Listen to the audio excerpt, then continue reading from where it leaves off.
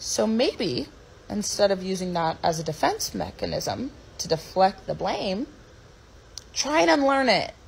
Try and unlearn it. Just saying. The answer is hell no. Hey, it's Nadia. Hope you're all well today. We are at over 1,000 subs on this channel in just a couple weeks. Thank you so much to everyone who's been watching, commenting, subbing. This is all really new to me and I'm still learning a lot. So having this amount of support so early on is really encouraging. Okay, time for the video.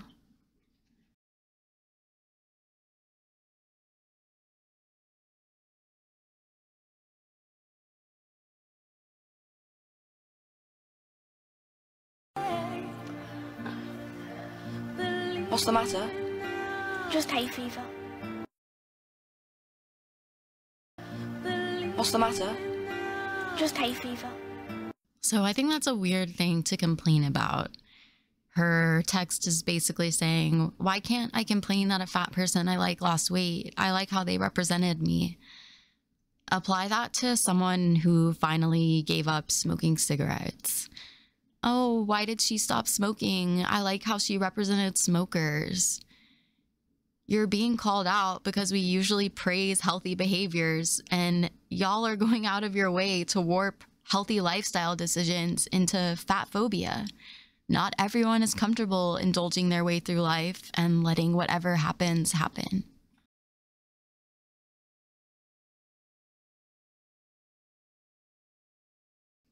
Yes, the BMI is not a perfect science. Even when we learned about the BMI in middle school, I remember being told that it wasn't a perfect science. But this community thinks that this is breaking news and that they are disproving years of body science with this statement. Per the BMI, The Rock is actually classified as obese. That fact has dropped a lot here, and it's valid. And it leads me to my main point. While the BMI is not perfect, when we utilize it along with other factors like body composition, it does serve a function. I'm not a doctor. I don't know her BMI. And I don't need to know her BMI to know that she's working with too much weight on her body. We could eliminate the BMI altogether, and that fact wouldn't change.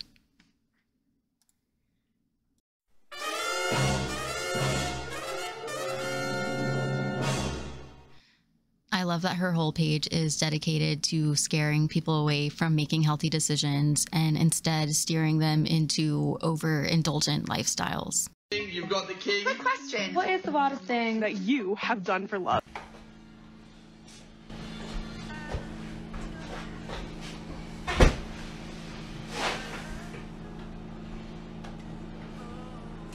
Hey, I'm Z, and welcome to Life with Ziolita. The craziest thing I've done for love is lose myself in a relationship and get up to 700 pounds. That's the worst thing that you can do. And I know this is supposed to be a happy thing, but a lot of people don't talk about that.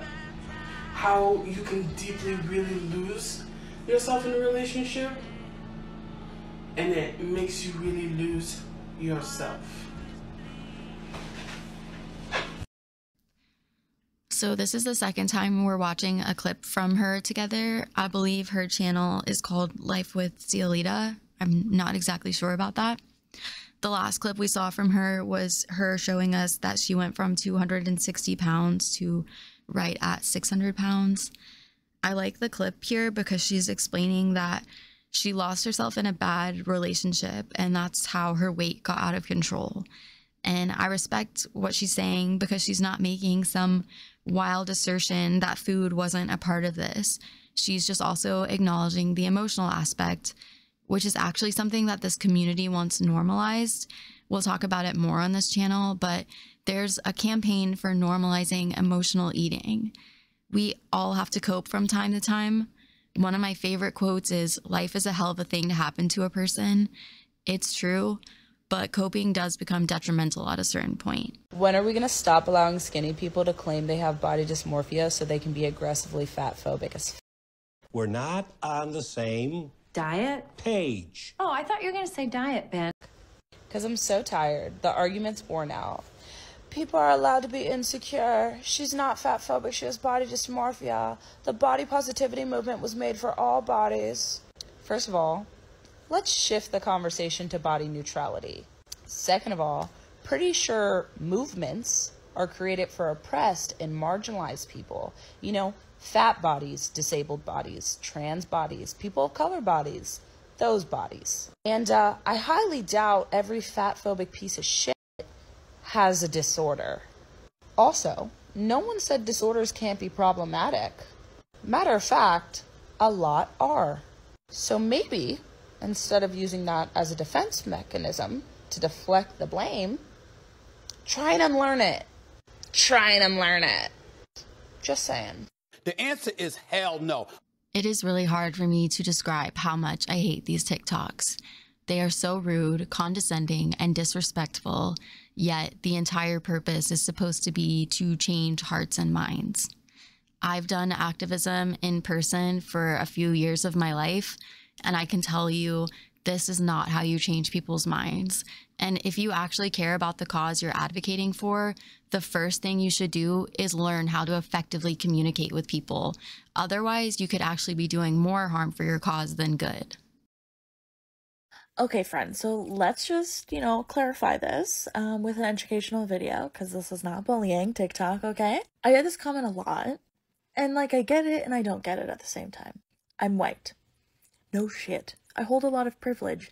No shit. But nowhere have I ever said that I am oppressed because I am white. So why? I'm not oppressed because I'm white.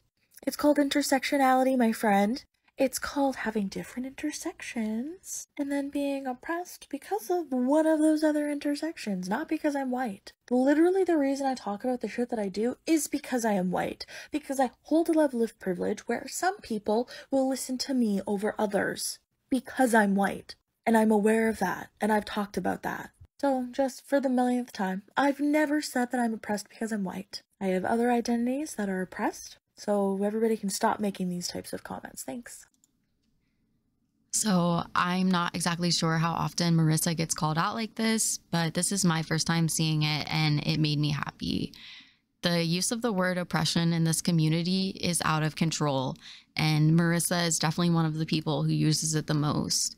So personally, I think it's about time that people are challenging her on her ideas of being oppressed about things that she actually does have more control over than she thinks she does. So it's 2022 and we're still hiring skinny people and putting them in fat suits. I am confusion.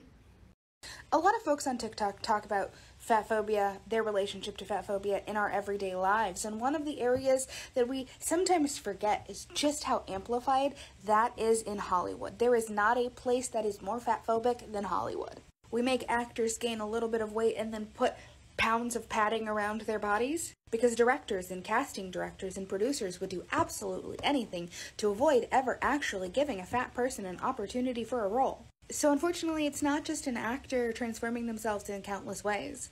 And of course, the actors are not solely responsible for this, but every time a famous and established actor or actress takes a role away from a fat person, someone like Renee Zellweger or Sarah Paulson, who's pretty established and pretty comfortable about not losing roles, you're just perpetuating this false belief and stereotype that there are no good fat actresses. So until fat people are taken seriously for these roles, no, it's not just transforming yourself for a role. It's not that simple. How weird is it that in 2022, acting is still a skill set that you have to develop? That in 2022, if you want acting jobs, you have to be a good actor. Will this fat phobic society ever progress? All the leaves are brown, and the sky is gray. All the leaves are brown. I think for a walk. All the leaves are brown. I actually cracked up when I watched that TikTok. I like the humor she used there. However, where we disagree is I don't think it's wrong to be against bullying people for any size, but that's just not good enough here. You have to admit that the world is fat phobic and that you have thin privilege, or you're part of the problem. This is not an effective way to inspire allies. Thanks for making it to the end with me. Let me know what you thought about what we watched today. I had an opinion question for you all. I like hearing what you think, even if it's different from me. So I'm wondering, if fat phobia exists, do you think thin phobia exists? Or do neither exist? Curious to hear your thoughts on this. I'll see you all in the next video. Take care until then.